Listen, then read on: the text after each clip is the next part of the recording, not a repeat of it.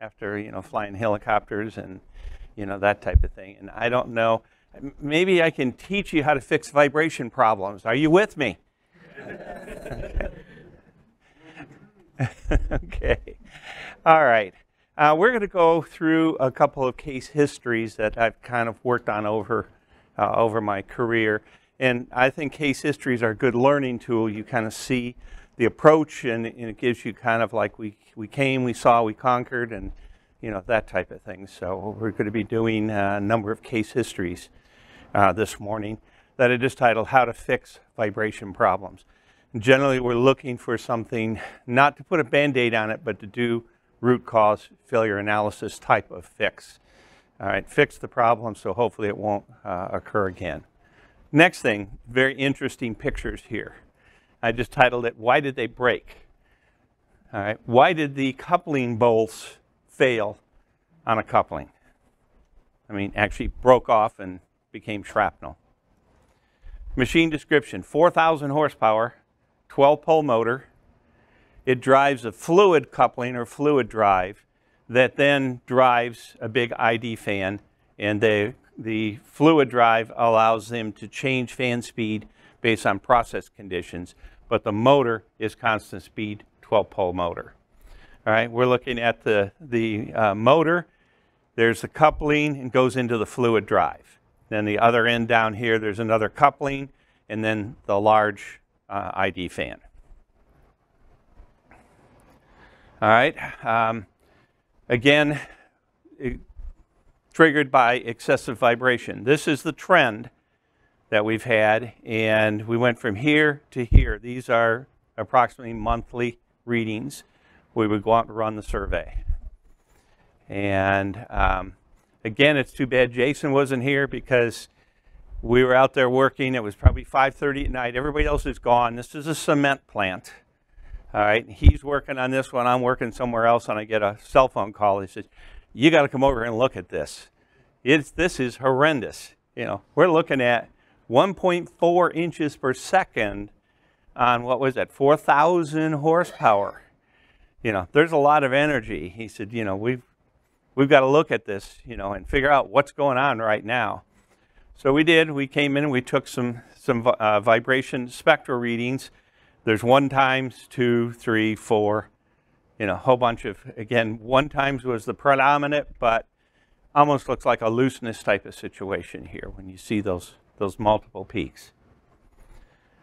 All right, so again, we talked about a test plan, and I said, well, the first thing is we need to call somebody, from the plant, because I don't want to leave them, running this thing at 1.4 inches per second.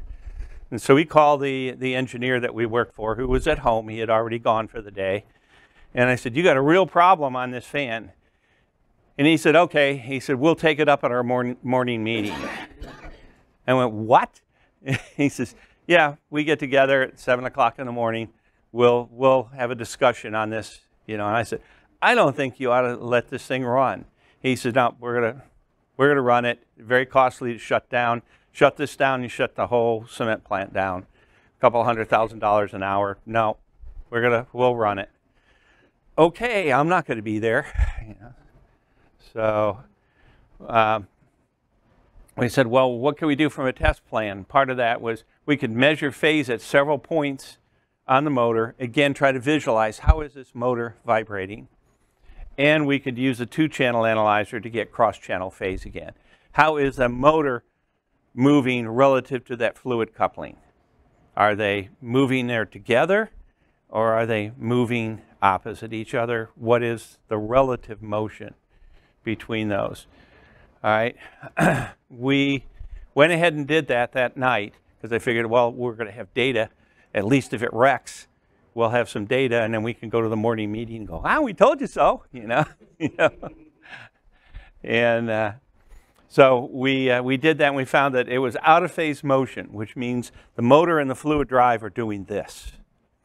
All right, which again points to a coupling situation. There's a thing called coupling lockup. It's a flexible coupling, gear type coupling, and if the teeth get worn, they can actually cold weld or freeze, and then you can no longer take care of any misalignment, and then the machines fight each other. All right, so we got some data. All right. Again, our diagnosis was a potential coupling lockup, that the coupling wasn't free to act as a flexible coupling any longer. Got back the next morning. They had a quick meeting and had already shut it down. And this is the picture when they got the coupling guard off. There's the coupling. There's a bolt there. I think there's a bolt here.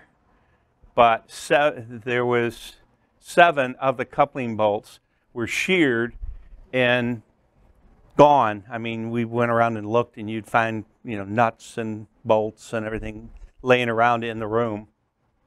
All right, and the coupling had separated about a 1/16 of an inch. Notice it's close here at the top, but it's open at the bottom.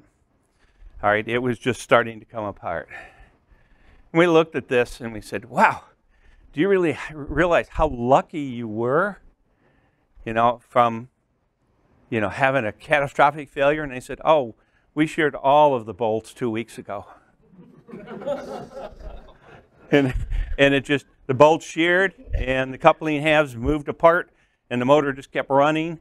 And, they came back in. They did a repair. Of course, all the bolts were broken. And if you've used these couplings, there's shoulder bolts that you're supposed to have in there, and there's certain, hardness and everything else. They just went over and got normal grade 5 pipe flange bolts and bolted it together with that. All right, and so we started looking at it, and there was a lot of wear to the teeth on the coupling. We looked at it and said, and they're putting it back together. And because they didn't have a spare coupling, and said, well, I was talking to one of the machinists, and I said, well, you ought to stone the teeth off to smooth them out. And he just looked at me and he said, stone? What? And the other guy said, he means file them. And so that's what they did, at least. They came in with a file, and they just filed the teeth to get all the burrs off of the teeth. Never even cleaned the old grease out of the coupling. Slapped it back together and started it up. All right. The other issue we came into was we talked to the coupling manufacturer, and they said, in a pinch, okay, you can use grade 5 bolts. All right. They just wanted to make sure you followed the torque and the bolt torque chart that they used for, again, bolting flanges together, pipe flanges, said that those bolts should be torqued to 420 foot-pounds. Manufacturer says that coupling bolt should be torqued to 155 foot-pounds. They're over torquing the bolts. Now when you put the additional stress on them from the coupling, you're just overstressing the bolts and they break. All right, so they retorqued them, and got the machine up and running, and everything was running okay, but we noticed that when they got up to about 95% of speed on the fan, the vibration and the noise increased. And we said, what's happening there?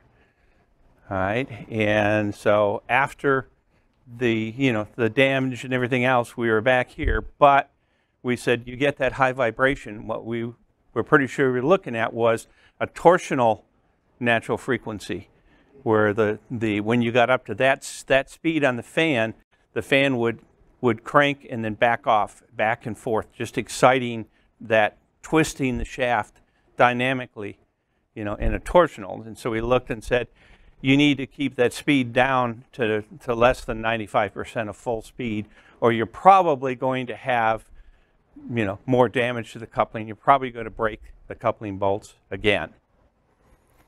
All right, so this is a plot over several months of RPM versus the amplitude of vibration. And as the amplitude, or as the RPM increased, they ran into much higher vibration.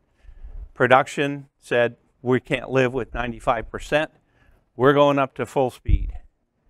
And so they went ahead and took it up to full speed without letting maintenance know, they're saying anyways. All right.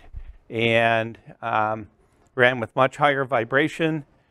The